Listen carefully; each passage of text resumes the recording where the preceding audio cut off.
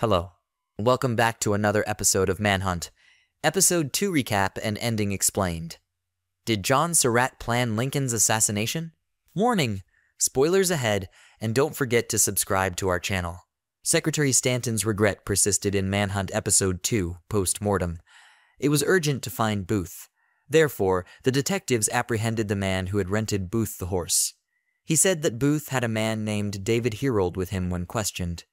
To Stanton's astonishment, Weichman, a police officer, came forward and claimed that his landlady had participated in the plot.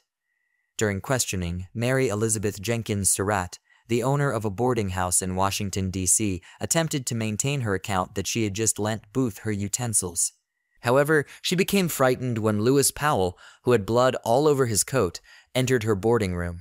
Put together, Secretary Stanton and his group were working on puzzle parts that were larger than expected.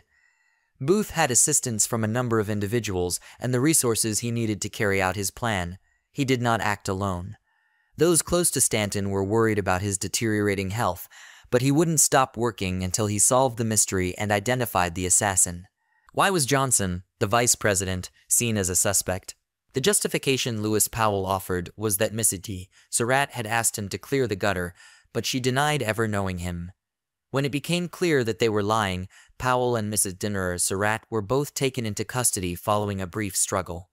Stanton learned that Johnson had received a call from Booth the night he was meant to be killed. Johnson was likewise taken aback, considering he had no personal relationship with Booth.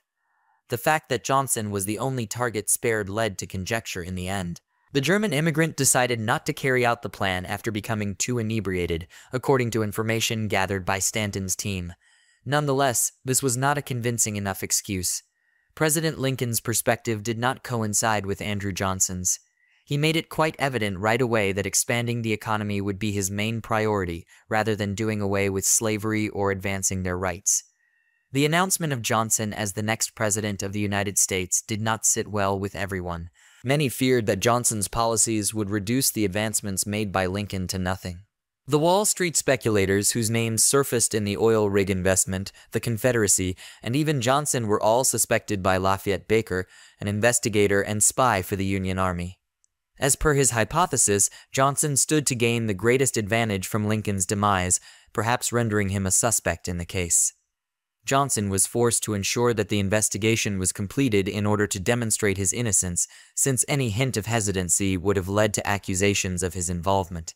Why was Booth's time running out? After spending a few days at Dr. Kearney Samuel Mudd's residence, John Wilkes Booth and David Herold traveled to Richmond, Virginia, the Confederate capital. However, things had gotten rather serious as word of the assassination spread widely. Mudd could not put himself in danger by visiting stores more frequently than normal to get supplies. Since Booth's sketch was displayed everywhere, and there was a good potential that someone would ultimately recognize him, David suggested that Booth get rid of his mustache. However, Booth refused to shave since he enjoyed his mustache and thought it made him stand out. Booth wanted to spend some time basking in his own glory because he was so pleased with himself. Herold gave David the duty of bringing him whiskey and horse feed, but Herold quickly discovered that horse feed was illegal in Maryland. He understood that the government would stop at nothing to obtain them. Therefore, they had to head for Virginia right now. When Mary, Mudd's housekeeper, was called in to shave him, Booth grew irate.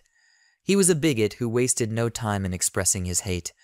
When Mary held the blade to his neck, he became fearful. Despite her good intentions, he was dubious of her motivation because of his guilt. He was afraid that people he treated less humanely than himself would kill him because he was an oppressor. Thank you for watching. And don't hesitate to leave us a comment below, Manhunt.